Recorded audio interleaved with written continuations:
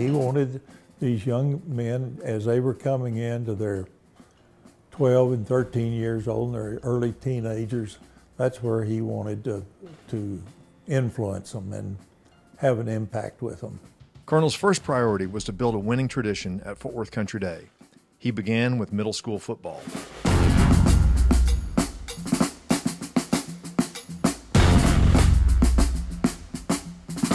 You've got to have everybody participate in your program. We're a small school. If we want a football team, we have to have them all out. I don't care how good they are, how good they are, they have to participate. All the middle school boys were told to be in the locker room after last class to meet the new athletic director and middle school football coach. His persona was as dramatic as his name.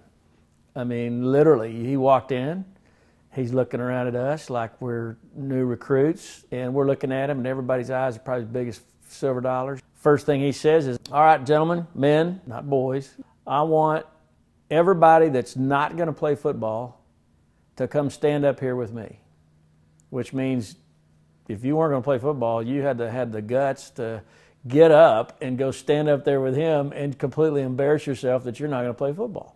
Never been talked to like that. Never been told I was going to have to play football. So Ben, our oldest child, when he entered middle school, and he came home that night, either the first or second day of school, and he said, "Well, I've got to play football." I was in tears. I didn't think I could play football. It wasn't for everybody. I was scared to death. I said, "You don't probably really have to." He said, "Dad, you don't understand." He said, "That colonel out there says I've got to play football, so I got to play."